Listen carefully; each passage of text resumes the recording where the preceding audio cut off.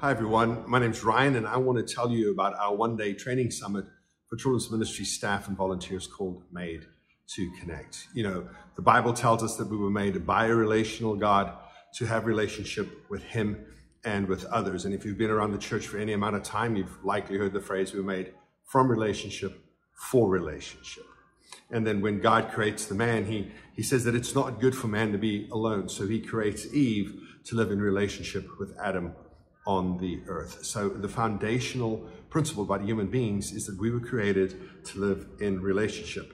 The problem with that, though, is that our experiences, positive or negative, influence our ability to seek, form, maintain relationships.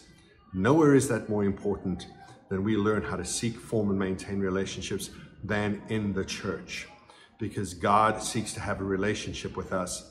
And so we created this thing called Made to Connect that recognizes that people have experienced trauma. It's a trauma-sensitive, developmentally informed program, a one-day training that we are traveling around, going to cities, working with churches and organizations in those cities to gather a group of churches around so that they can learn all about trauma, brain development, attachment, and then get some practical tools and insights in how to connect with the children in their children's ministry. Because the data is out there. Barna says that 58% of Christian parents choose whether they attend a church, stay at a church, or leave a church based on children's ministry programming. It is the way to connect families to churches and to connect children to Jesus for the rest of their lives. So let me tell you a little bit about Made to Connect. It's a one-day summit.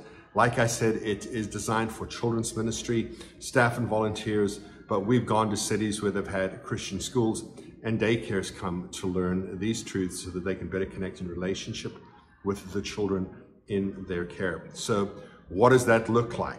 Well, we kick things off at 9 o'clock in the morning with a welcome and some logistics on how the day is going to go. And then Kayla and I get into the teaching and we spend the next hour and 45 minutes laying some foundational truths about brain development, attachment, and what it takes to make children feel safe, welcome, and loved in the ministry.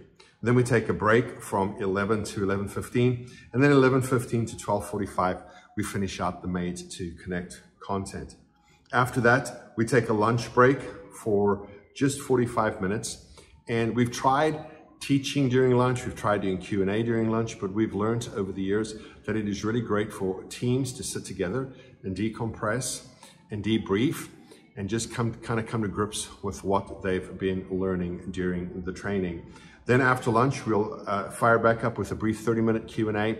That Q&A is only 30 minutes long because we just want to unpack, is there anything we talked about today that we need to clarify? After that, we actually go to one of my favorite parts. Once we've done all of the training, once we've equipped you with the tools, we then talk about implementation, first steps, next steps, and context. Now, first steps meaning if we have a training on a Thursday or a Wednesday or Friday, whenever we have it in the town, if we have a training on that day, then we're going to talk about what you can do this weekend in children's ministry in order to create an environment where children feel safe, welcome, and loved, where they can hear the truth about Jesus. Then, obviously, the next steps, we want to talk about broader implementation and having it become part of the culture at the church. How we can have this not just be about learning tools and strategies to make Sunday morning or whenever else you may have children's ministry programming a more peaceful time where the children can learn, but how we can change the culture in our churches so that there are environments so the children, no matter what their background, no matter what their history, can feel safe, welcome, and loved, and can experience the love of Jesus. And the last thing we'll talk about is context, because this isn't just applicable on Sunday morning. This is about every single aspect of children's ministry. Remember the Barna data that it is the most important program at our churches. So we want to understand how we can apply it in a traditional children's ministry setting, how we can use these principles at VBS. Let's face it, VBS is a great outreach tool for churches because down here in Dallas-Fort Worth, parents sign their kids up for multiple VBSs. And again, it is the number one way to connect families to churches.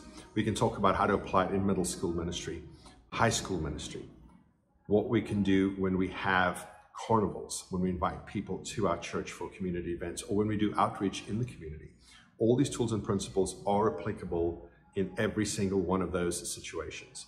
And then the last 30 minutes are left to the sponsoring organization so that they can share the work that they're doing in the city, so that maybe those churches can start communicating and collaborating, being on the same page to reach that community for Jesus. You know, Paul writes in 1 Corinthians 14 that we need to choose gifts that build up the church. And we believe that the content of this training is just such a thing, that it can equip our churches to be places where children feel safe, welcome, and loved, where their families feel safe, welcome, and loved. And we can have an enormous impact in reaching our communities for Jesus.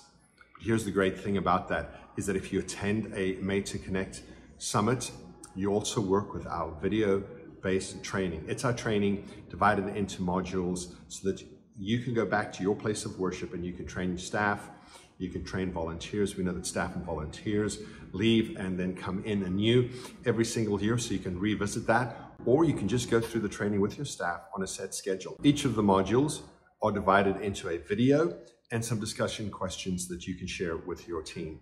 Each of those videos are between 12 and 17 minutes long, so you could go through a module in 30 minutes in the context of an hour-long weekly staff meeting. So we love that we don't just come into town and equip people, but we leave them with something so that they can go back to the well and keep reminding themselves and learn anew what it means that we were made to connect.